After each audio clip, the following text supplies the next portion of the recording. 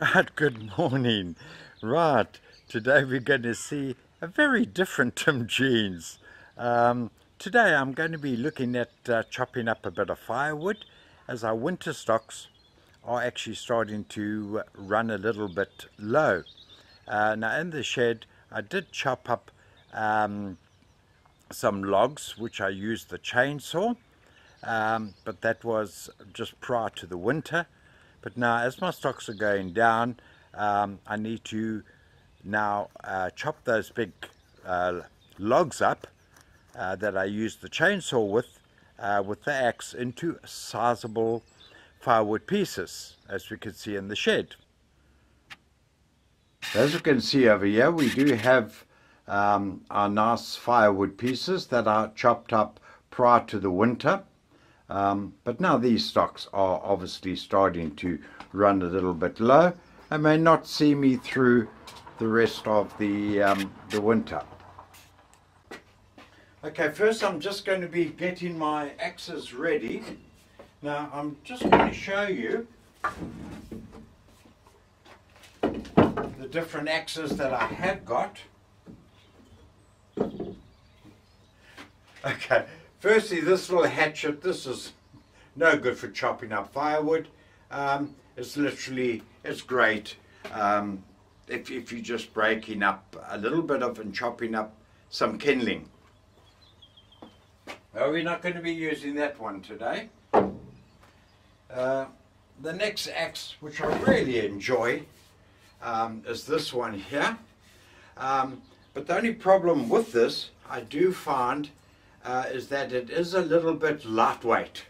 And personally, I like a little bit of weight in my axe. It just makes the chopping of firewood a lot easier.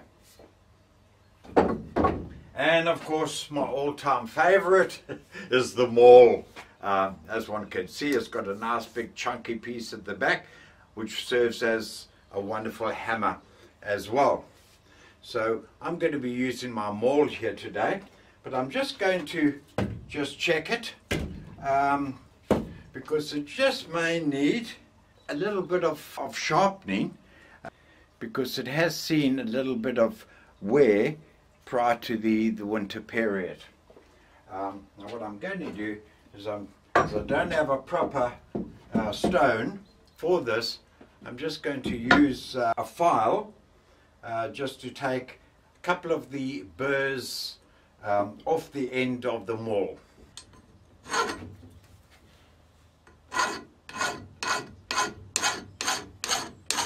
File is not the best thing to use, but it does help remove the burrs off the end.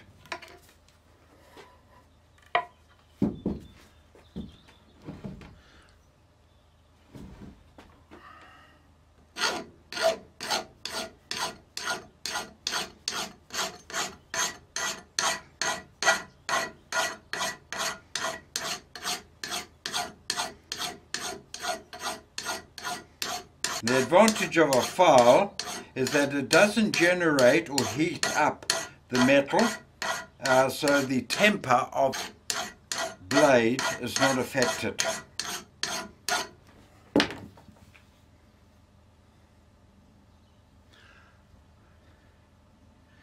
Yeah, that's actually feeling good. Could just take that other side down a little bit more even.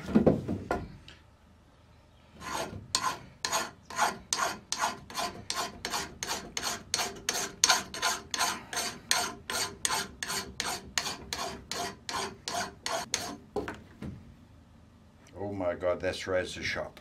Excellent.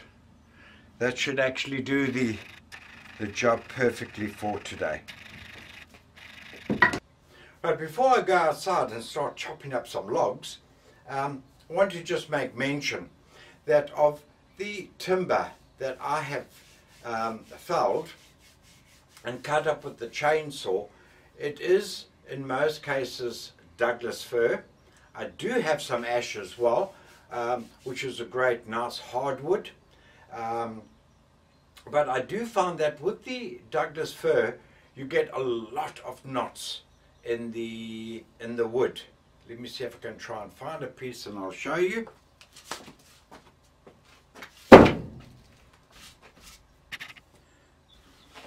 Now I don't profess to know my wood or my timber or my trees. I think I'm a typical city boy that moved out into the countryside. So to be honest, I don't and can't really tell one timber from the other. So I guess I'm a little bit stupid there. But the problem is once you start hitting this with an axe to actually split it up to make your firewood, the problem is you get these knots in it. Let me bring a bit closer in there.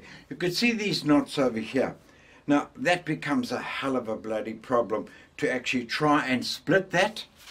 When we turn it over to the other side, you will actually see over here. And this is basically because a branch came out of the side of the tree.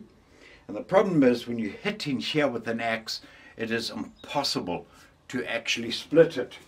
Now, because of the problems that I have had before, and due to the frustration, the level of frustrations that I've had, that I found that even with the weight of the maul, to split it and get a clean break without the knots literally holding the pieces of firewood together, because that is my biggest problem. Now maybe some of you guys out there that are professional firewood cutters or choppers, you can leave a comment below and literally give me a little bit of advice, because I am very much open to advice and learning, and that's what it's all about.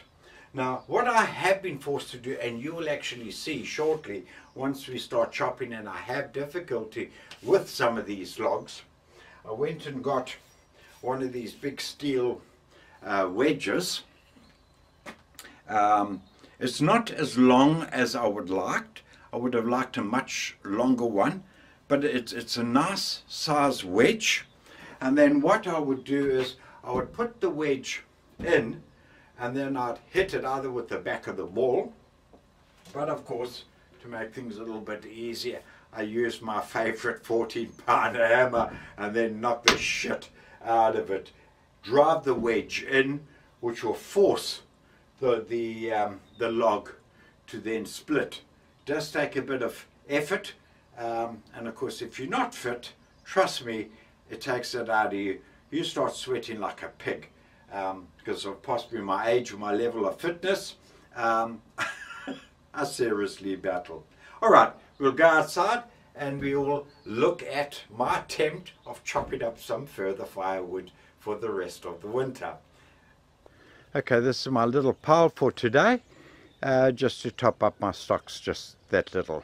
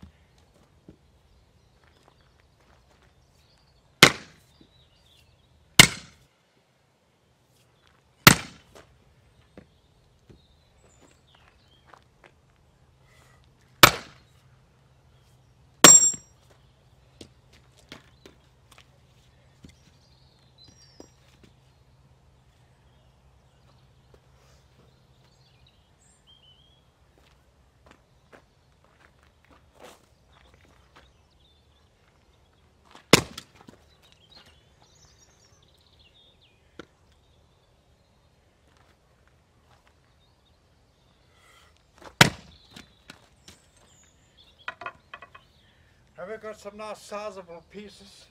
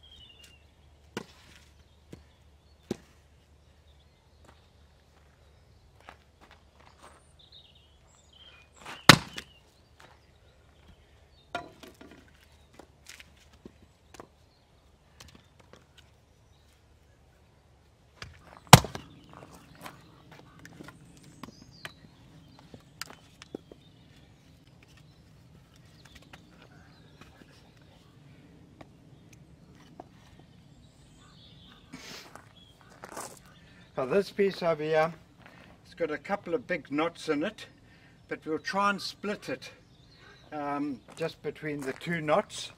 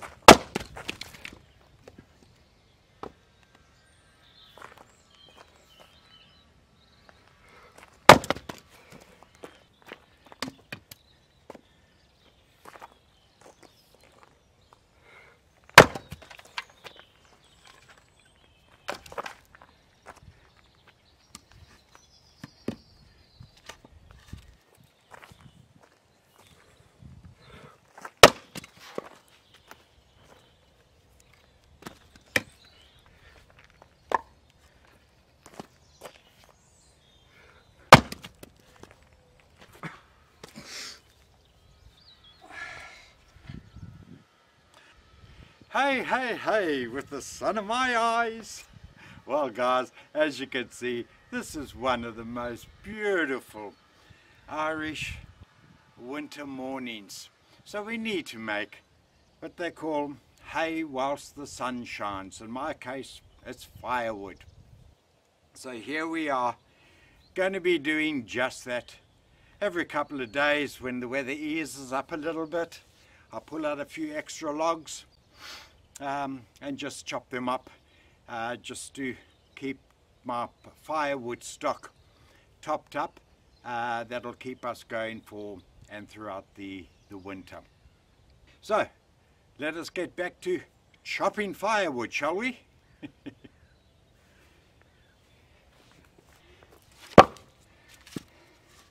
Now this is the one I spoke and I showed you earlier about these two knots over here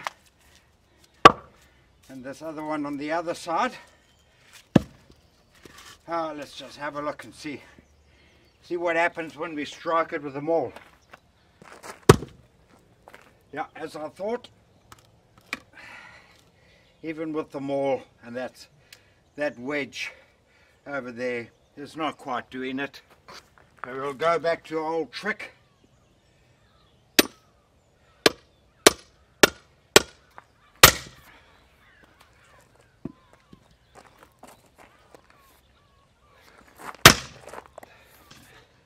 As she's starting, as she's going, and voila.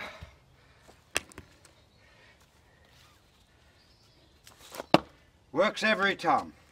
See if that will split. And she does.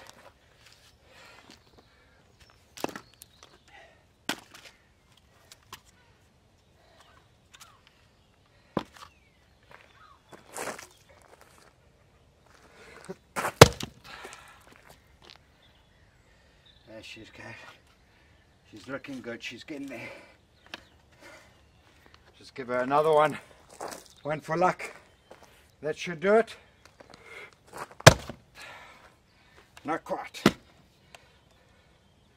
Now what you can always do here,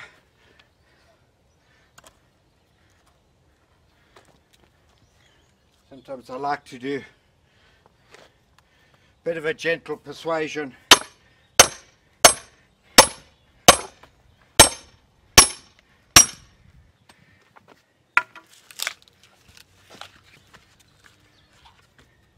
Why kill yourself?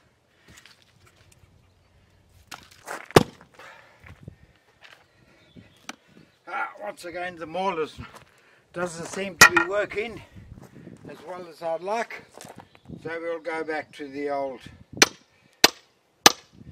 my old time favourite, the wedge. Gentle persuasion with force.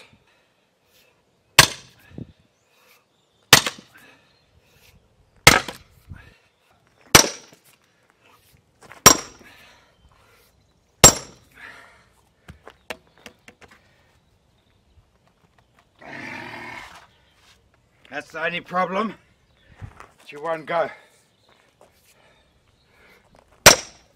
Drive her all the way home. And voila. All we've gone and done is taken a quarter out of it.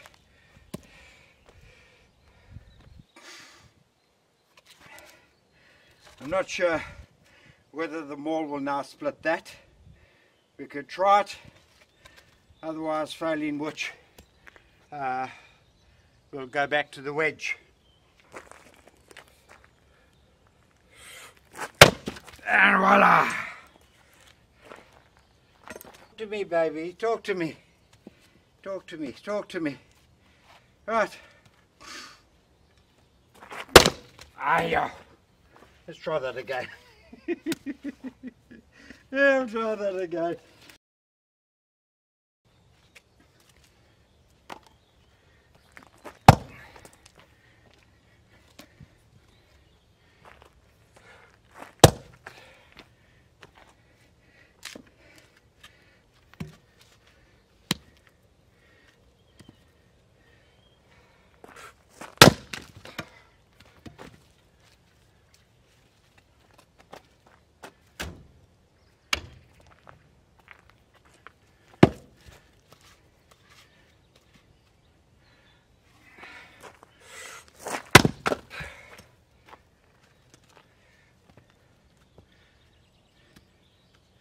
Now it's amazing when there's no knots and she's relatively dry,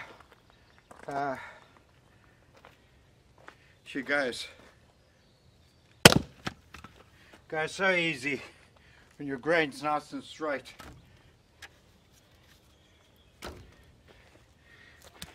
Becomes like a hot knife through butter, you know?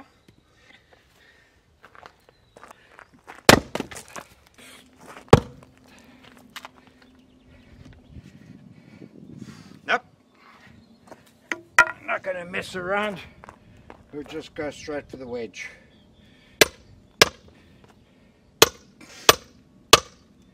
You can see there's one big knot there, another one there, there's two there, and on this side and running across through here there's another one there.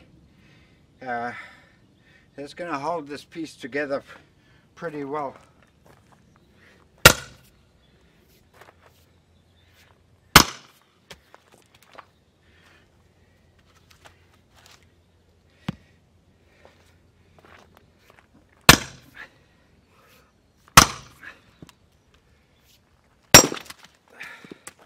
What a pleasure. As I say, the wedge takes no prisoners.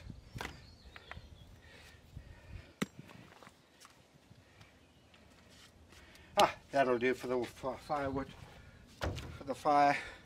It'll fit in. All comes down to what size the opening of your stove is for it to go in.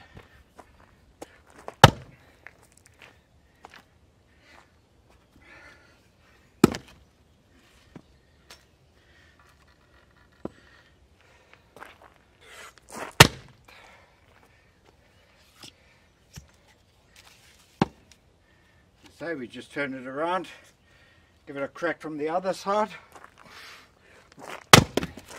and it never fails.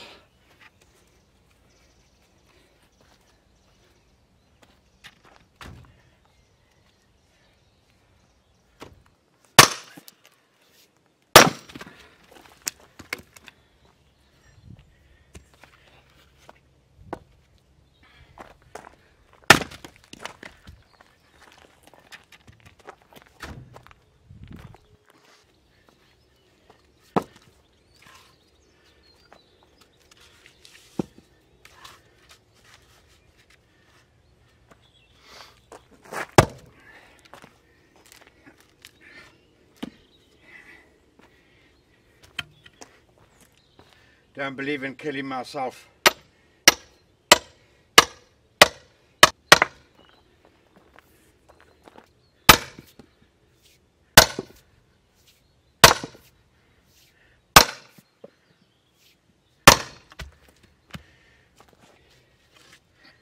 Yes, I know with the wedge, every strike and bit of energy is going in to split it further.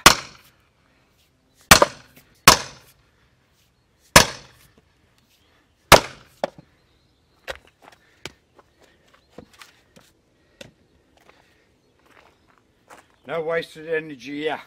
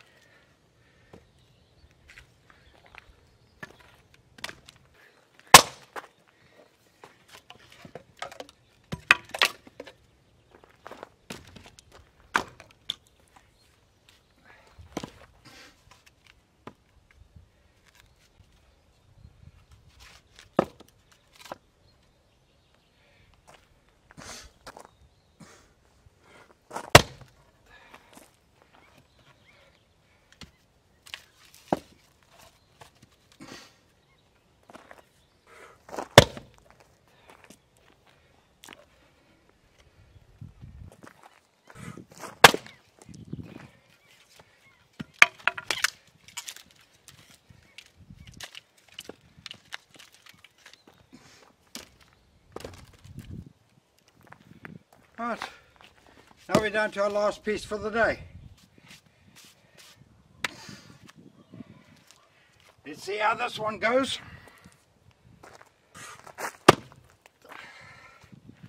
No, it's not making my day.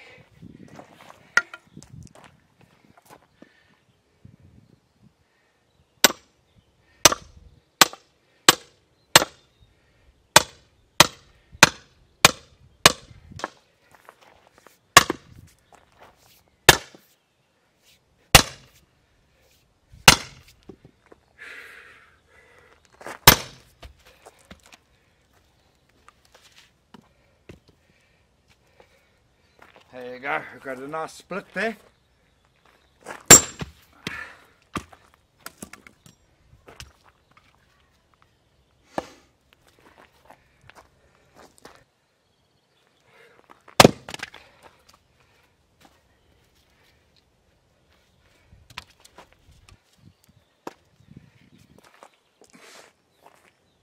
And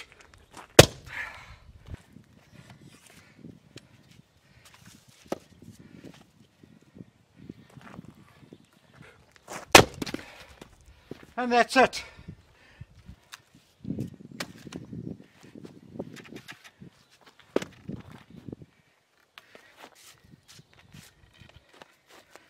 There we go. That's another day's job done. Bit of added firewood there. Bit of daily exercise. Good for us old buggers. Keep us going. Oh well, that's another job done. But I thought what I'll do is I'll just show you guys a little bit around where I live. Another bit of pile of wood over there. Have a grazing field alongside us over here. And as we walk to the front of the house, I'm right on Kushlock Bay. The mountains are very hazy today, so you can't actually see them. And of course, right down there is the actual fishing pier where the little boats go out. We have a big international fishing competition here a couple of times a year. Kushlock Bay runs over into Loch Mask, which is on the other side of those trees that you could see on the other side of the water there. It actually in fact goes around. And that just shows you a little bit more, guys, of a little bit about Tim, where I live, and of the area that I live in.